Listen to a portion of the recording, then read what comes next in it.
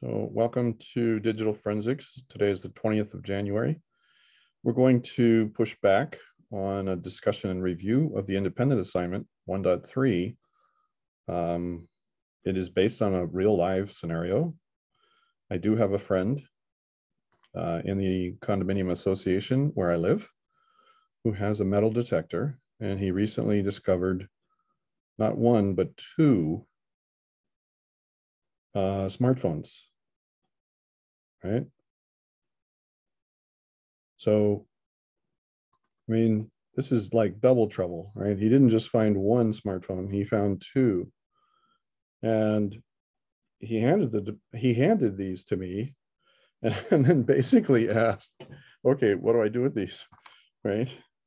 And that's an opportunity, a live opportunity to get into some of the initial, our first module in the course is about origins and essentials, right? So if you're going to get into forensics, what are some things that are going to keep you out of jail? Yeah. So we will take this up on Tuesday, the 25th of January. But please get this in so I can start reviewing your responses. Are there any questions about the article review? No. Okay, that's pretty straightforward. I just want everyone to be at ease. The one thing you don't want to do is like copy and paste a few summary sentences out of the real article and then try to paraphrase. That triggers a high safe assign score, and then that creates all sorts of issues. We want, if you read the essentials, the assignment document here for the article summary, I make a big splash, a big point of saying, I want your authentic voice, right? So as you read your article, if you just jot some concepts down and then form your own sentences based on, after you're finished reading it, you keep jotting those concepts down. You have a collection of concepts. Well, then you can relate or figure out on a basic sheet of paper, okay, which ones are connected, and that helps you form a summary a couple of summary sentences, right? It's called mind mapping. If anyone is interested in a deeper walkthrough of mind mapping and how that works, I can do that on the sideline, but that's an excellent way of developing your authentic voice as you develop your abilities to articulate professionally. That's one of the goals of this course. Today, we're going to dive in as fast and as deep as possible with a review of the material for Module 1. And without further ado, I just wanted to remind you, our study guide is going to engage the material in a different manner and using a different sequence than what we cover in the slides. Both are valid, both are important to consider and review. And as you take another look at the material, both in the slides and the study guide, and that's why they're both included in the references folder for this module, it's called spiral technique. So we do an overview of things, and then as we get into the other modules, we start getting deeper into some of the same material you saw in Module 1, right? So we circle back around. Think of a shark that takes a bite to bleed out a victim, and then it circles around while the victim is dying, and then it comes in for a bigger bite. That's what sharks do, right? So it's kind of a spiral thing, and that's how we're going to approach the curriculum. I tell you that up front because I have had cases at the end of a course where students say, yeah, I was gone for 3 weeks out of country, but when I came back, that silly professor was still talking about the same thing. I mean, really, what the heck? And the only thing I could do was shake my head and say, obviously, you were gone 3 weeks and you don't understand what we're doing here. We're going to introduce concepts for familiarity. Then we're going to investigate them further. Then you're going to apply them and use them. And in each pass, you're going to get deeper and deeper, right? I just wanted to be transparent about that expectation. Okay. Any questions about that? No, sir. Okay, so our goal today is to get through as much of this as possible and as much of the slides as possible. So we're going to kind of jump around a little bit. All right, here we go. Yes, some of the same objectives were condensed and folded into the student learning objectives in the study guide. You need to worry about selected content in the slides, but you don't need to worry about the objectives on the slides. You only need to worry about those that are stated explicitly in the module and in the study guide. That would be the one exception to the slide material. Okay. So can everybody see my screen? Yeah. I'm going to go full screen here, just so it's a little bigger. I hope that helps. And I'm also going to put my phone on stun. So, yeah. So there's been a lot going on here, and I don't want calls ringing in going crazy here. Okay, so digital forensics basically started around the time that computer science started. In 1984, there's landmark legislation. It's called the Computer Fraud and Abuse Act. It was one of the first federal laws, and not long after that, it might have been 1983. But within a year, a graduate student at Cornell University by the name of Morris invented a worm that was the first documented and malicious case of rapid and massive infection. Morris was incarcerated as a result of this, right? I have mentioned in other classes, and I'll mention here, that when it comes to forensics, there are specific federal standards and federal recommendations that are embedded in a series of special publications called NIST, National Institute of Technology and Science and Technology special publication. It's the 800 series, and there are some that are specifically designated for digital forensics, for subject matter experts, for digital evidence specialists. And that is how we refer to digital forensics experts. We use those terms interchangeably. Digital forensic experts are also known as digital evidence specialists. There is an international standard that was ratified globally. It's ISO is an international standards organization based out of Switzerland. And we are a member nation, and there are, I don't know how many over 100 other nations that participate in ISO standards. It's 27037. The odds are pretty good that 27037 has been updated since then. In fact, I want to see if that's the case. One thing about standards is that we're dealing with a moving target in forensics. And that is one dynamic of our content, right? I'm going to go into guest mode here. That's one dynamic of our content that is a real challenge, is that it's a lot of methods are subject to change even instantly. That's because our adversaries are very savvy, very, what's the word I'm looking for? Well, some of our adversaries are very gifted. And it is discovered on occasion that a forensic method is rendered obsolete overnight because of new developments in the industry. So it's always good, or they find out that some things are no longer effective. One of the downsides of, so this is how you tell what year. The number of the standard followed by the year it was published.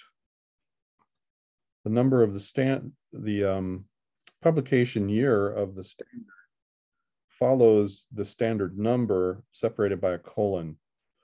And it looks like this has remained in place. Now they may have something under draft. Does everybody see this? Yeah. Something about 2016, but is that the official website of ISO? I don't, No, no. no. Standards.iteh.ai. Yeah. Here's straight from the source. Here's a reference to it. Maybe they're beginning drafts, and this organization is involved in a draft of the updated standard, or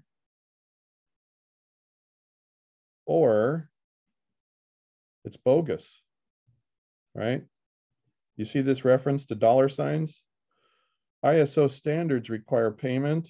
You can get posers that basically offer reduced costs on copies. That's a nasty business, isn't it? Just nasty. You saw how I walked through this. I expect you to do the same when you're referencing standards. I want you to go to the source. I want you to validate what the latest version is, if you see references otherwise, right?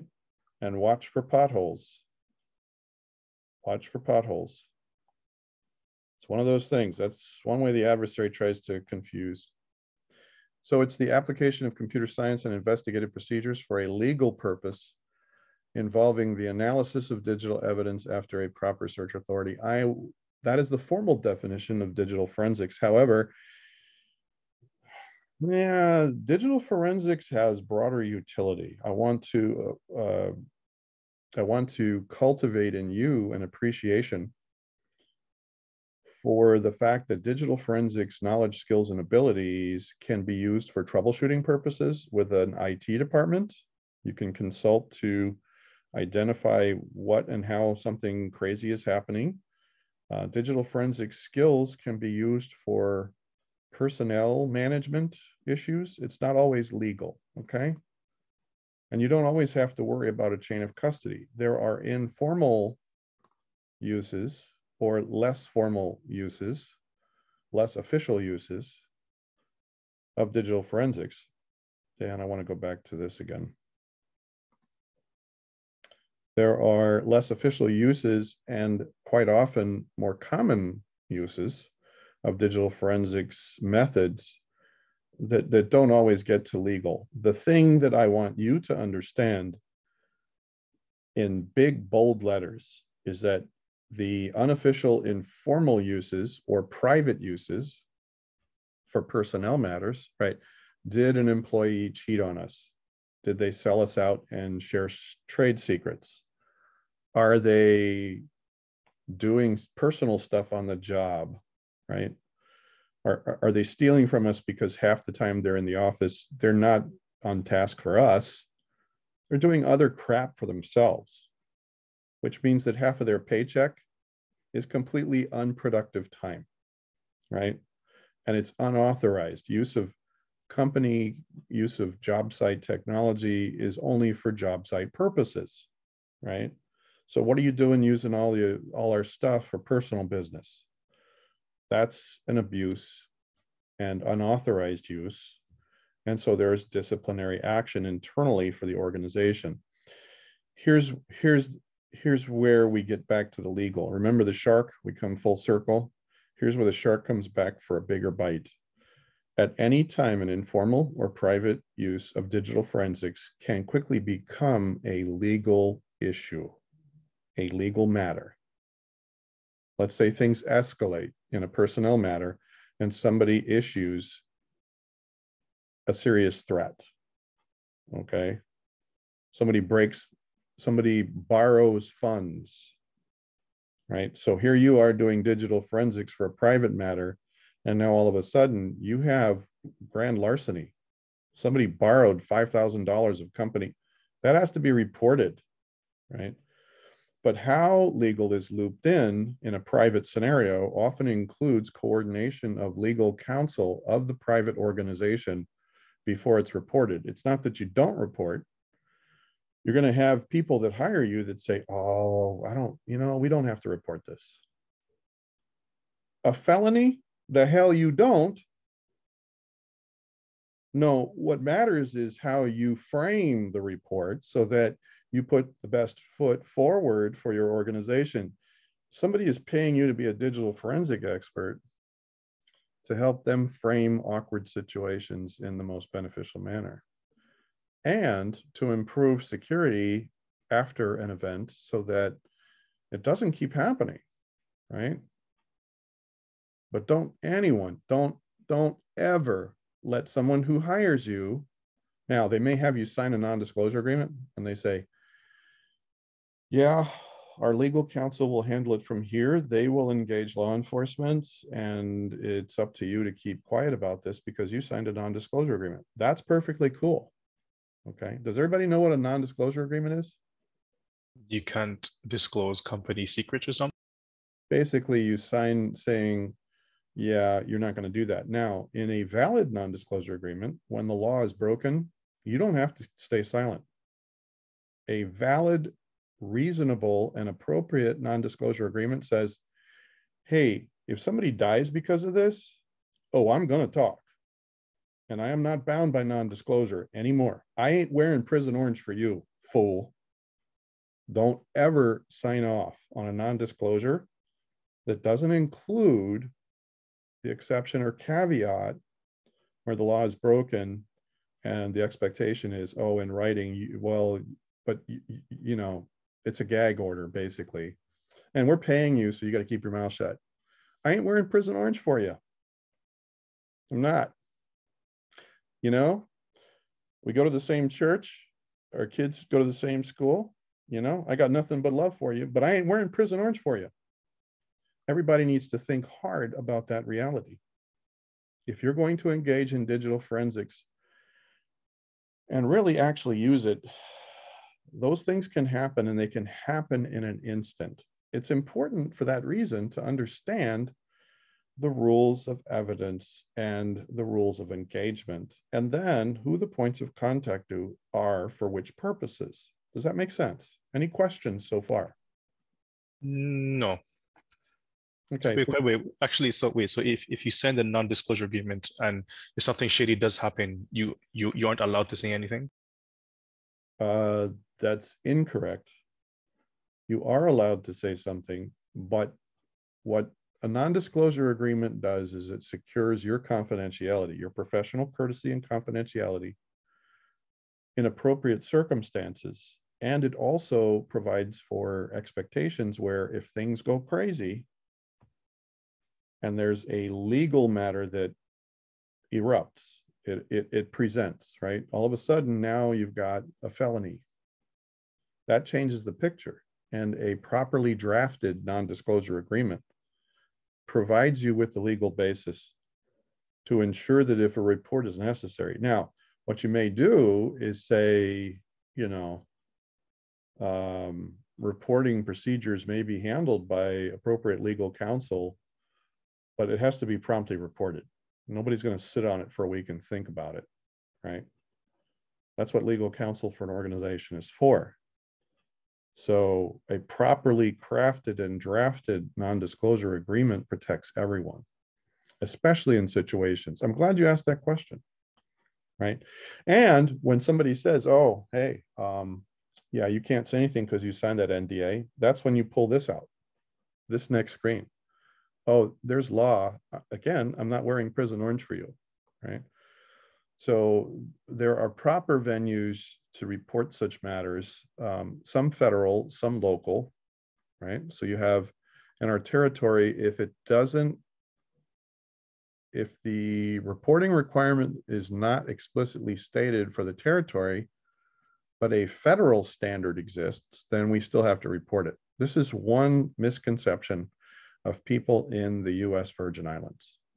We are subject to federal standards where territorial government standards do not exist.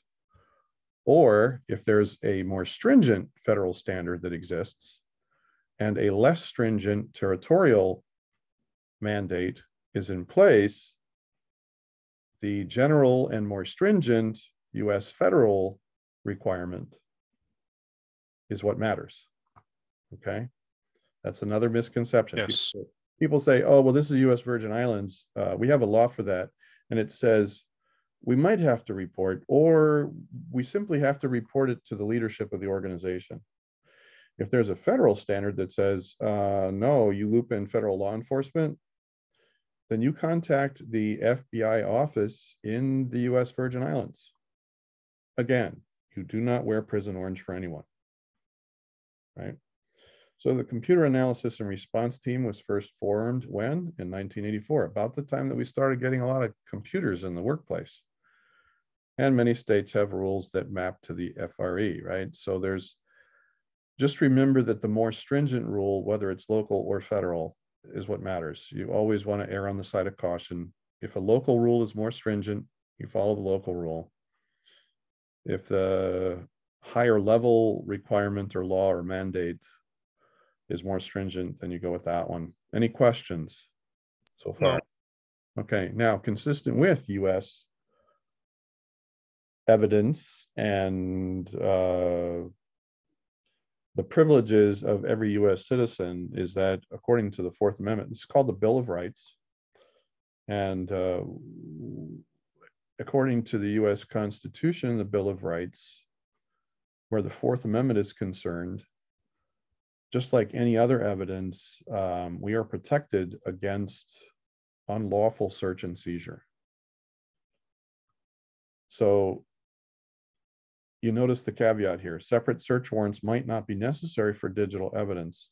So you can have physical evidence and digital evidence, and both are important. And if the digital evidence is in the mix, then just a plain old search warrant would cover both, depending on how it's written. A lot of it depends on how it's written.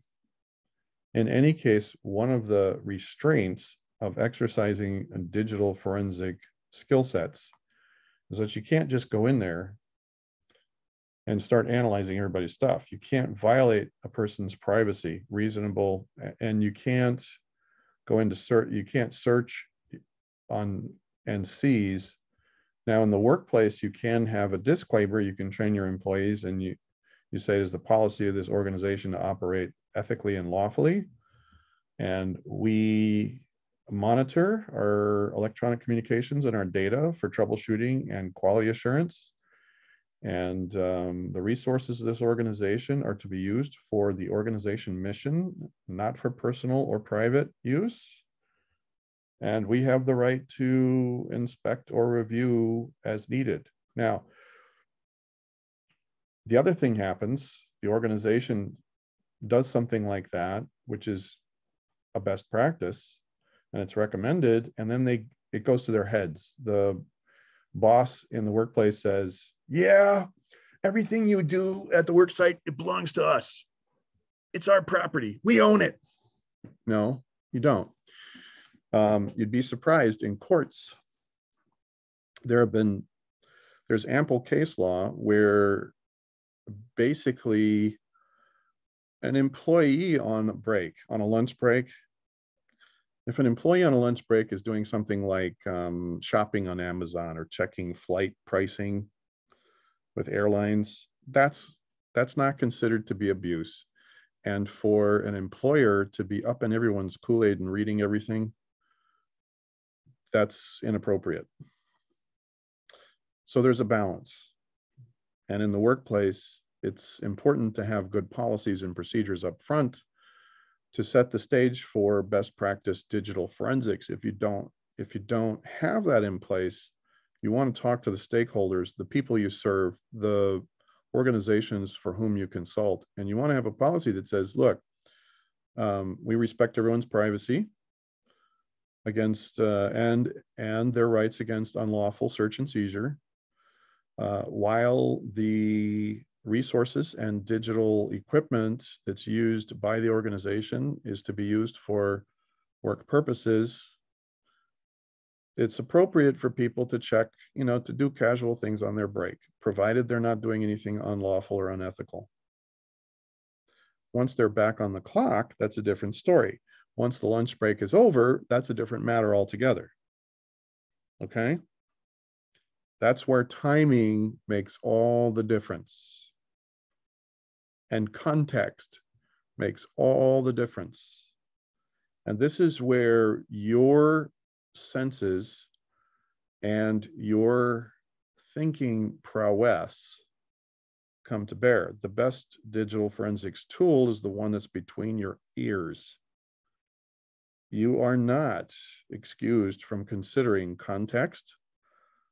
In fact, you're never going to be a decent digital forensics expert or a digital evidence specialist, right? If you don't take into account context and you don't understand the limitations. And this is part of the essentials we want you to understand going into this, okay? Any questions about this? No. So if you grab some evidence and it's not done properly, guess what? It's not admissible, right? Now, is it admissible for making personnel decisions? Absolutely. You can fire somebody. Oh, well, it's my Bill of Rights to express myself, and I just didn't like the boss, and I was using company email to share my opinion about how stupid that boss is. Uh-huh. Yeah. We're not violating your right to express yourself, but it's not a constitutional right that you work here and that we pay you to be nasty to the boss. There's the door. Show yourself out. That evidence may not be admissible in a court of law for criminal purposes, but it's certainly admissible and it's certainly useful when it comes to personnel decisions. Again, it's just another example of context, right? Does everybody understand what I'm talking about here? Okay, so investigating digital devices includes collecting data securely, examining suspect data to determine origins and content, presenting digital information to courts, applying laws to digital device practices, right? So part of our charter as digital forensic experts is to make sure that what we're doing with forensics is legal and it's within bounds. It's different from data recovery. This is another point of confusion. It's like, okay, you see the IT shop and the tech support to recover your data. When do you engage a digital forensics expert? Well, when there's potentially hidden content, when it's encrypted and you can't open it and you need to, stuff like that, right? So there is a distinction between plain data recovery and analysis, which involves retrieving information that was deleted by mistake or lost during a power surge or server crash. That's an IT problem. That's a tech support problem, not a digital forensics problem. If an organization is so sorry they don't have battery backups and they don't keep decent daily backups, it's not a digital forensics expert responsibility to help them recover data on a crashed system because they're stupid. It's like having a vehicle that doesn't have seatbelts and an airbag, right? Yeah. Okay. And there are organizations that are just that blindsided, and they're just that cheap. They're penny wise and pound foolish. It is our job as digital forensics experts to educate them and to help them understand. Okay, you do want seatbelts, right? You got to put it in language they understand. You want an airbag when you're operating with that technology, don't you? Oh, you have a credit card machine? But look at how you're connecting it. You know, you can go to jail if people's credit card numbers get away from you, right? You do know that. That's one of those things that we do that is not really emphasized in many cases, and I'm emphasizing it now. Put another way, forensic investigators are part of a team. The whole idea is you're not an island unto yourself. You have a greater purpose and you serve the team, right? Okay, now, when it comes to formal criminal investigations and digital forensics on a criminal scale, they also talk about this investigations triad, right? So you have digital investigations that the forensic experts perform. You have vulnerability, threat assessment, and risk management. This is proactive digital forensics to discover exposures. And then you have network intrusion and incident response. You have specialties within digital forensics where things are happening very fast with network forensics. So you can catch and respond to intrusions in real time. Okay. Does everybody see what I'm talking about here? Yeah. Okay. Now this is critical because if somebody's lurking and they're local, then local laws apply. If they're international, well, your mileage may vary about whether or not you get a chance to, you know, stop them from doing some things. But you can shut them down, even if it's international. Never mind the legal. Still good information to know. Oh, hey, somebody from an island, somebody from down island is messing up our network. All right, so maybe you don't have options for law enforcement, but you know who they are and what they're doing. So you just barrage TCP resets at them. So their technology is completely useless. Maybe. Depends on context. Depending on the organization and what's going on there, you could wear prison orange because you can be charged with infractions based on their laws. It gets to be a little complicated when you cross international boundaries. So the author of our textbook explains a little more about each of these three, right? We focus largely on this, but we're going to be doing some of this.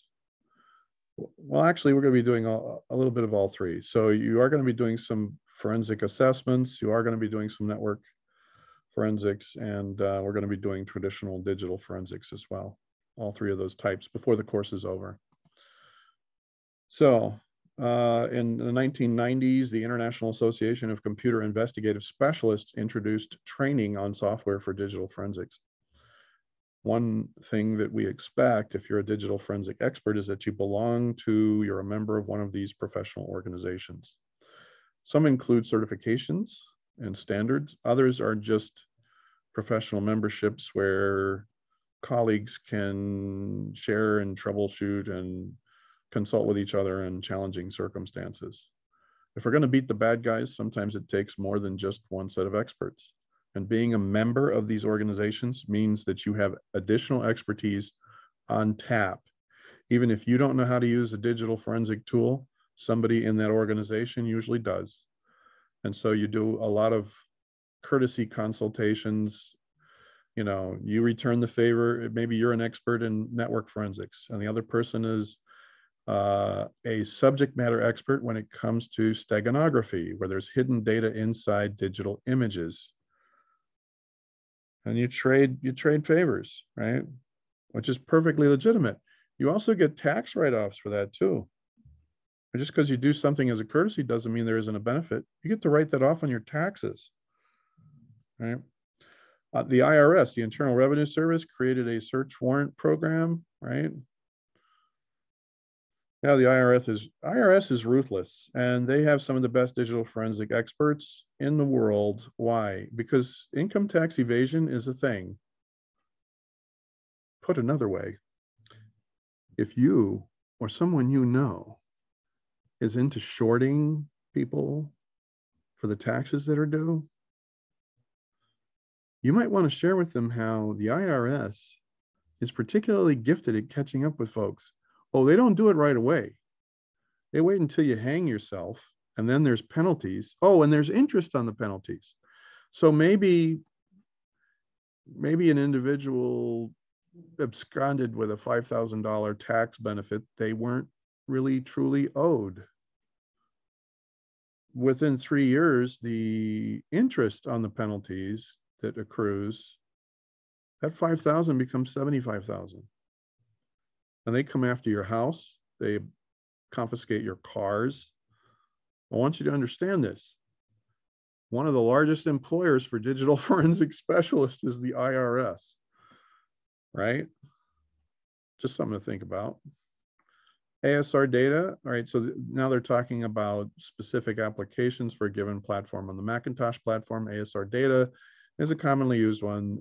Access data has a forensic toolkit. We'll become fairly familiar with that. We're going to use a lot of open source stuff. Here it is, IRS again, right? There was a famous mobster, Al Capone, in Chicago. He owned the city.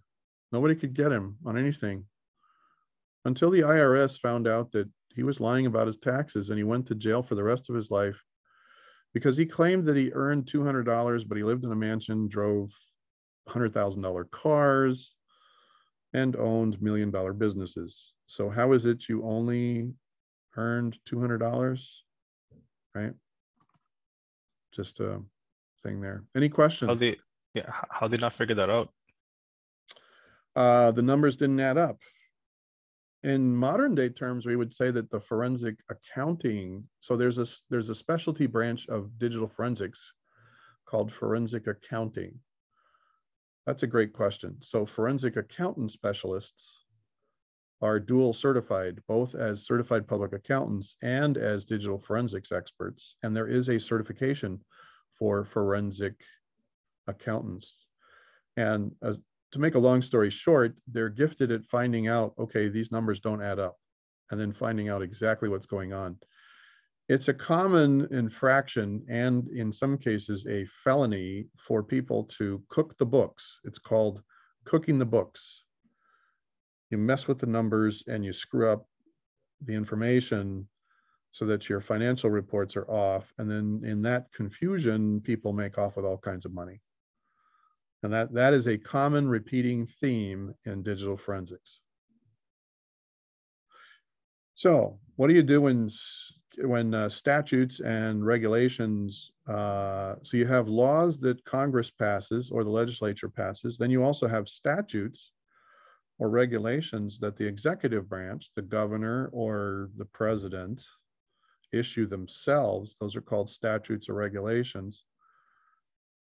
And then there are cases where, okay, there's a gray area, there's no real law for a thing, and it goes to court. This is called case law. And the outcome of a court case is often used to, well, it eliminates the ambiguity in the law, but it also provides a basis for improved operations. What am I saying? If there's a decision in a courtroom that, hey, this forensic method is flawed, then you can count on a lot of other court cases using that same forensic method to be tossed. Let's repeat that. If there's a court case where a forensic method is tossed and it's defeated for technical reasons, meaning the validity of that forensic method is challenged and then refuted, and the court upholds that decision, it means that the same forensic method used for future court cases can be dropped or excused because, hey, in this court case, we said that this forensic method is, it's no longer valid. So everything else that follows, it just gets tossed, right? So what am I saying? I'm saying that if something happens in Florida and it's a federal case and it's tossed, and then here in the Virgin Islands, we're unaware of case law that basically eliminated a certain forensic method as a valid tool, then it can be tossed in the Virgin Islands based on precedent. It's called precedent. You may have heard the term precedent. That means, oh, there was a court case and the court decision was upheld, even if it was challenged. And that means, well, if you do it, yeah, yours will get tossed also. So examiners must be familiar with recent court rulings on search and seizure in the electronic environment because it's always changing. A single court case can change everything overnight. It's kind of like finding out that a cop is crooked and there were 10 people that were sent to jail for life, but then you find out the cop is crooked. What do you think happens to the 10 people that are in jail? Do they stay in jail or are they exonerated and released? Because now the decision to incarcerate 10 individuals for the rest of their lives is unreliable. Does everybody understand what I'm talking about here? A little bit. Yeah, same thing happens in digital forensics, right? So another great professional association is the Computer Technology Investigators Network. This is just a great way to loop in additional subject matter experts.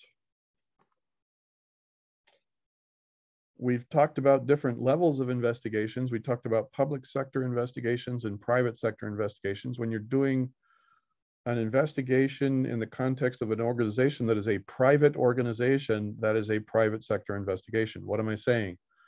Nonprofit organizations, businesses, enterprises, even single person businesses, right? Consultancies, that kind of thing. Those are all private sector investigations. What happens when you do an investigation for an agency of the VI government? Is the VI government a private or public organization? Please, someone.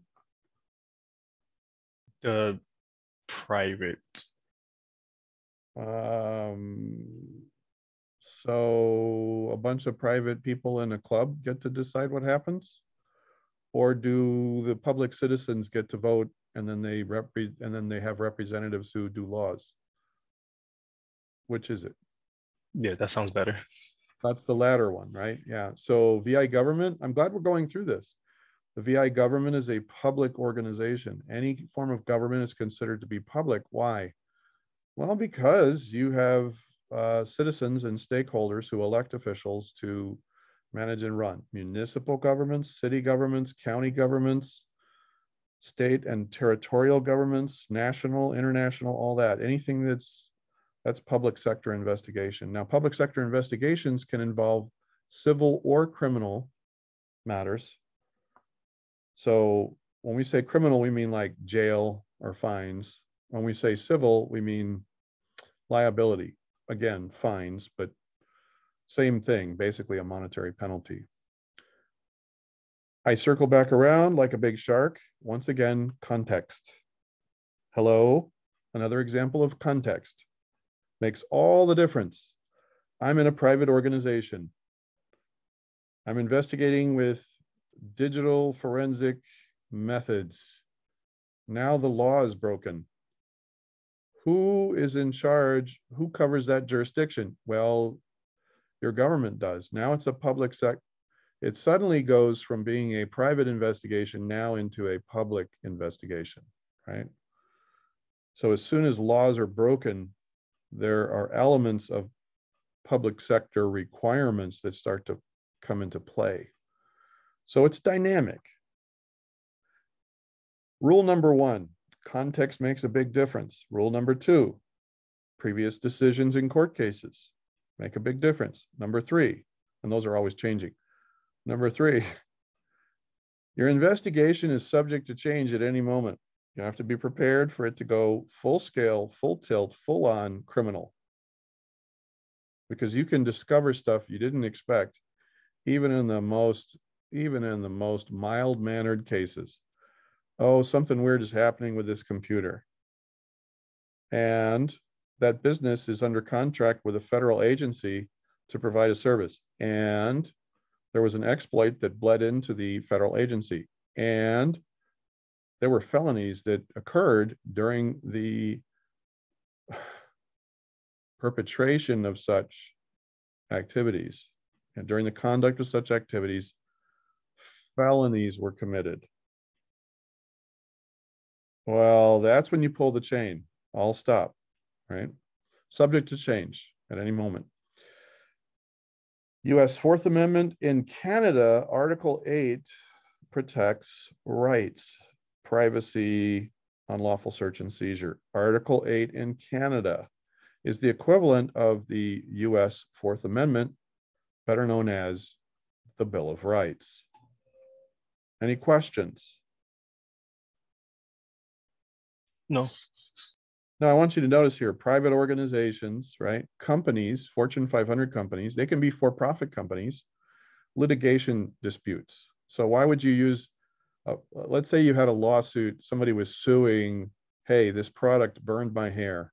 Now I look like now I'm disgraced.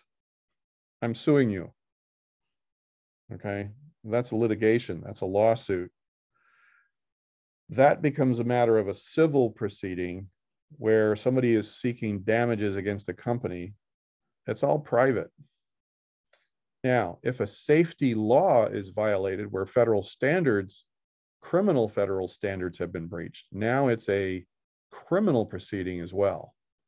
Oftentimes, a civil proceeding will run its course And an outcome of the civil proceeding is referral to the criminal courts.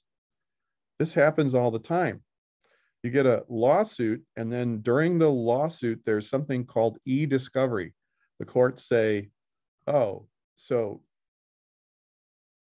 the person who is pursuing this lawsuit says you knew, and your employees tried to tell you that you need to pull this product from the shelf. It's burning people's hair.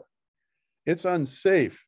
It's causing problems. There have been complaints, but you buried this, right? The courts ordered that every email for every employee that could have been potentially involved before, during, and after this crap have to be turned over to the courts. That's huge and costly.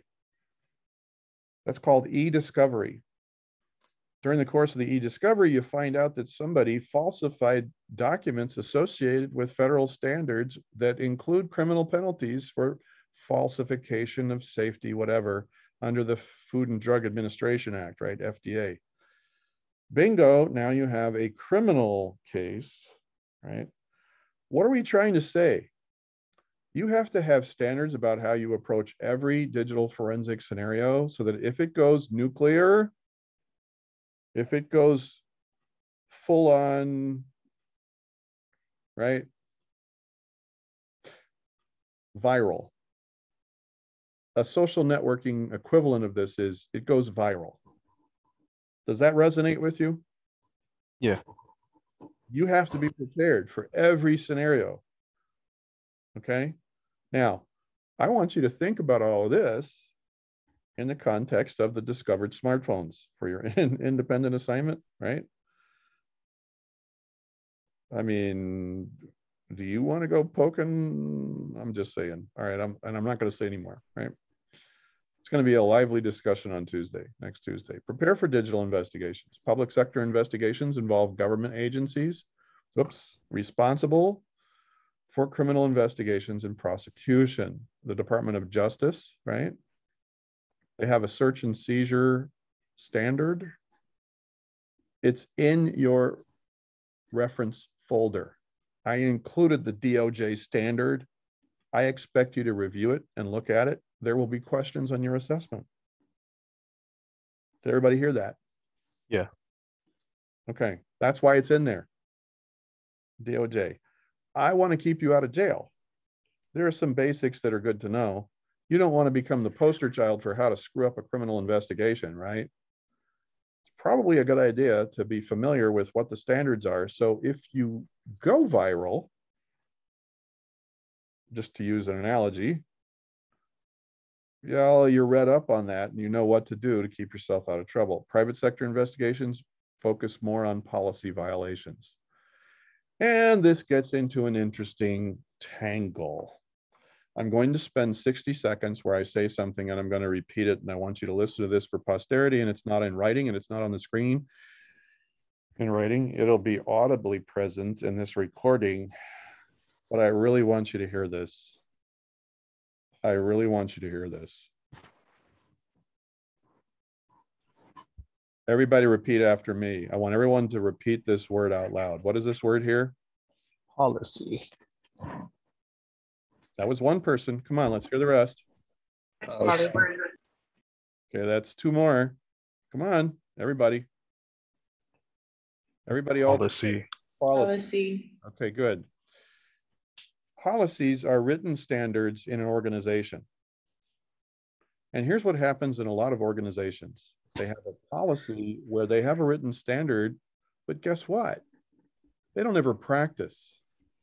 They don't ever really practice the policy. They have a policy to look good because the boss man wants to make sure that they have standards, but they don't really honor the standards. They don't really give a crap about the standards. They don't give a darn. They're unethical. They're lazy. They're incompetent. Okay? Or all of the above.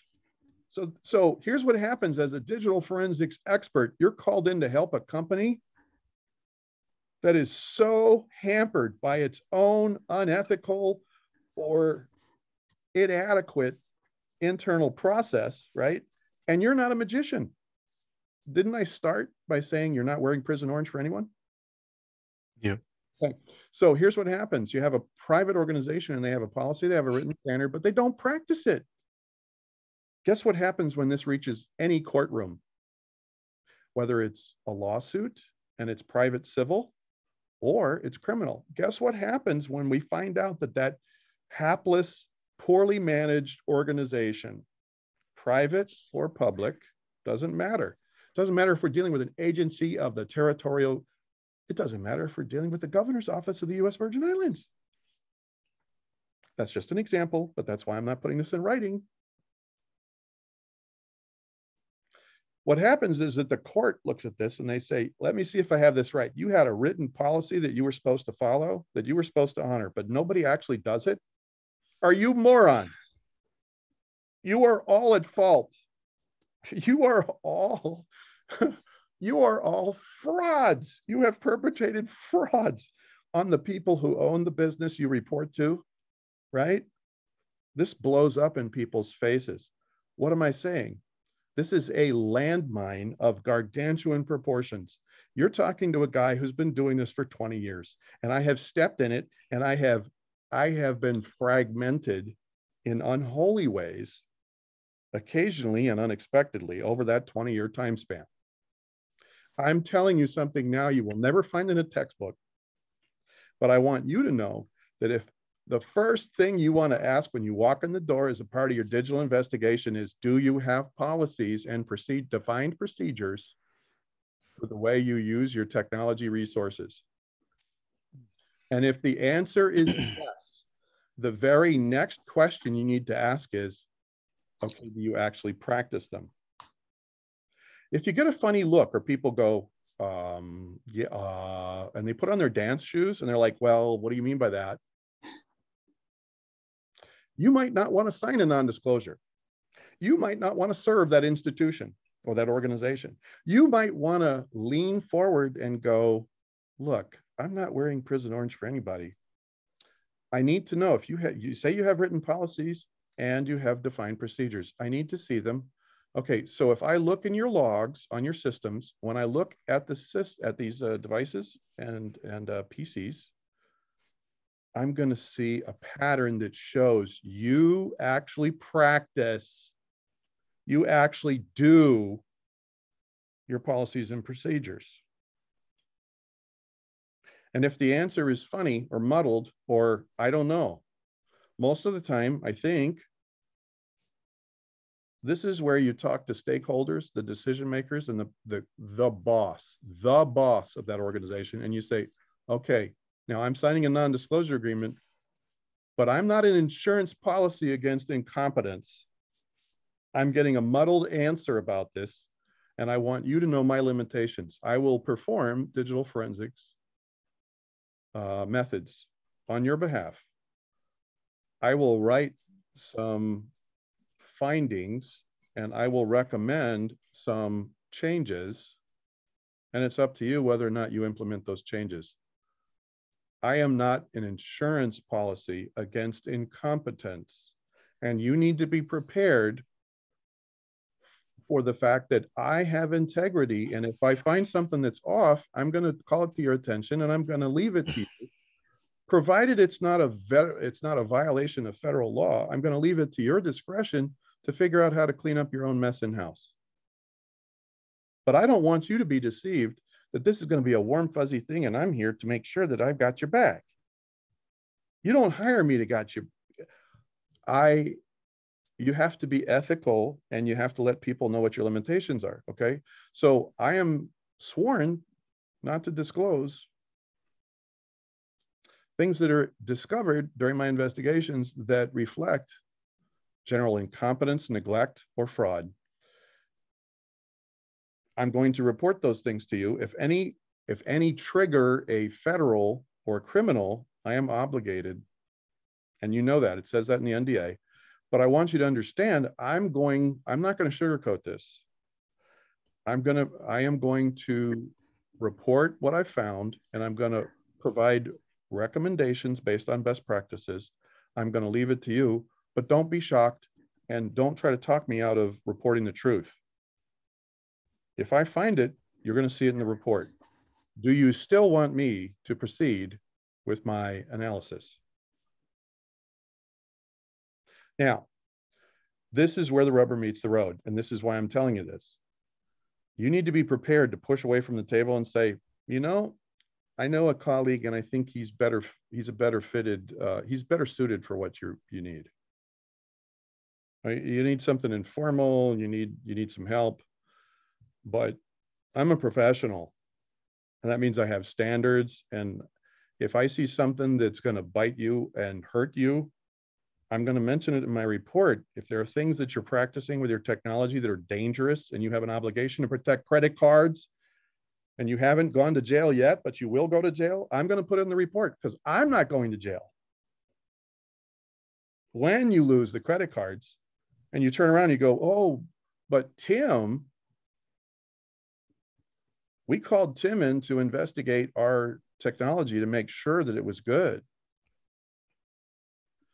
They're going to flip that. They paid you. They're going to turn it into, you know what happens to a drowning man? A drowning man tries to what? Tries to bring someone down with him. Anybody they can. They're going to try to stay afloat any way they can. And my point is you have cases where people have paid you handsomely. But you know why they paid you? Because they think they can turn it around and flip it and say, well, it's really this person's fault, right? This is where the attention to detail, your documentation, and your method are the most important, okay? Now, the good news is there are professional objective ways to proceed, even in cases where people make honest mistakes. Oh, they had a policy and but they never got around to ratifying the defined procedure based on the policy. And they did some of those things, but they're still missing some. In your report, you can say, here's a problem that we discovered. Here's why it happened, because the procedures related to this policy were not fully implemented. If you complete the implementation of these procedures as defined by the policy, you won't have a problem going into the future. And that's the record you provide. And the people who hired you are going to say, yeah, I don't really like the way you worded that. And I'm like, the hell you don't. Of course you don't. But I'm telling you the truth. If you make the changes, you won't have this problem going forward. That's the truth. Those are the facts. And that's what I stand by. Oh, but the boss man's going to see this, and then I'm going to get in trouble. And then we're going to have to spend all this money on what? So you don't compromise everybody's credit card so they can do business securely with you and go to sleep at night knowing that their financial fortunes and their retirement aren't lost because you're stupid? Look, I'm just trying to keep it real. Okay? One of the dynamics of digital forensics is the human element. And it is by far the greatest wild card. You have to be prepared for anything, especially when it comes to policy violations. Again, I told you I'd repeat this. When you start with a company and you're beginning to serve them, before you sign your non-disclosure, you're going to have a conversation about, do you have policies in place related to this matter? If the answer is yes, do you practice or do you have in place defined procedures that are derived from this policy? Do you actually do it? If it goes to court and they don't actually do it and you knew it, and you just helped them like clean up the mess, you can actually be charged as an accomplice after the fact. That's why I'm repeating this. You can be charged after the fact as an accomplice. If you basically gloss over that and you help them clean up the mess, but you're not truthful, you will know a tree by its fruit. This is part of the Bible. It's part of our code of ethics. It goes all the way back to the Hammurabi Code or Hannibal Code or one of those. Ancient Babylon, they had an ethical code or an ethical standard. My point is that you want to know up front what that is. Do you have procedures defined on the policy? Do you practice those procedures? Okay, do you still want me to proceed? Because here's what's going to happen. If I proceed and I find out that some of these are being practiced, I'm going to state in my report, hey, I have found that some of these measures have been practiced, but this wasn't fully implemented, and I would recommend that you take immediate action to adopt those additional measures based on your policy. That's the record that stands, and it's subject to court review. In a court of law, that can come back to bite you. The people who hire you need to understand that's how you roll. Why? Context is everything. Conditions can change, and you ain't wearing prison orange for anybody. Am I speaking your language? Yes. Okay. All right, good. Any questions so far? No, no, sir. Okay, that's a big point.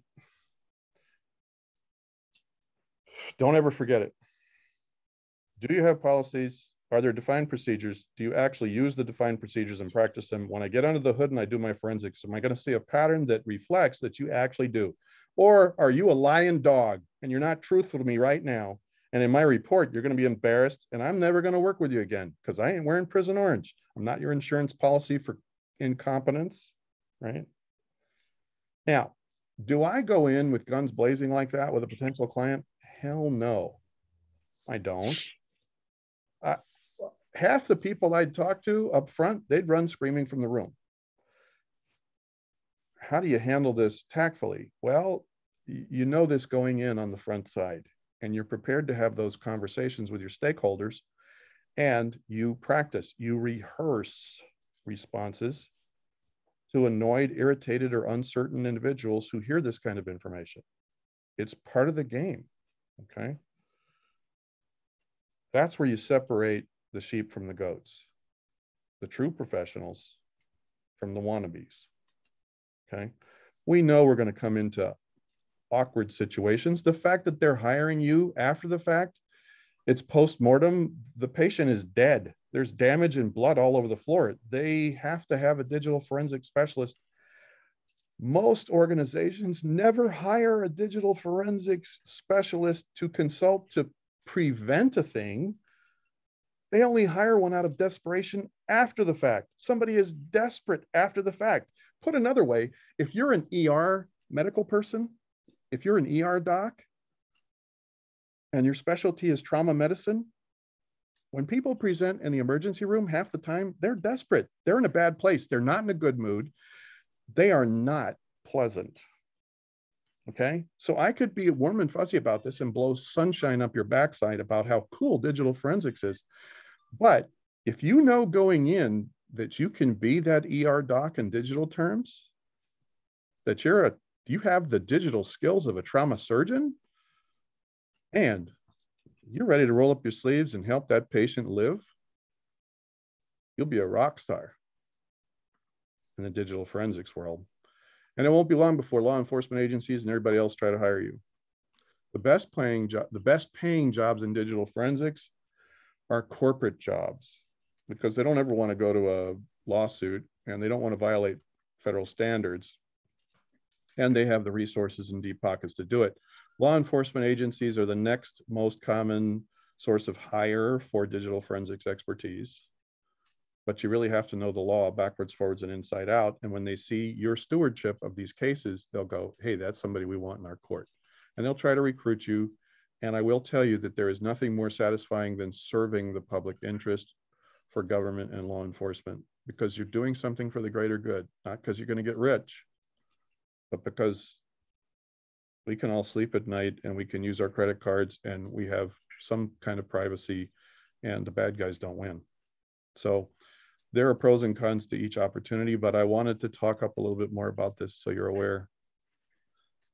This thing here, right? So there are specific state laws that were generally developed later. If you want to do something really special in this course, it might be a cool thing for you to do an independent research project. What are the territorial laws that are now enforced? What is the previous case law that has been decided in courts in the territory with regard to digital forensics? That would be fascinating. I'm not sure anybody's ever done that. In any case, when you're doing public sector investigations, you need to understand the law and computer-related crimes. That's why I'm bringing this up. When you start doing public sector investigations, they're going to say, hey, we need a consultant. You're a subject matter expert. You're certified. We need your help.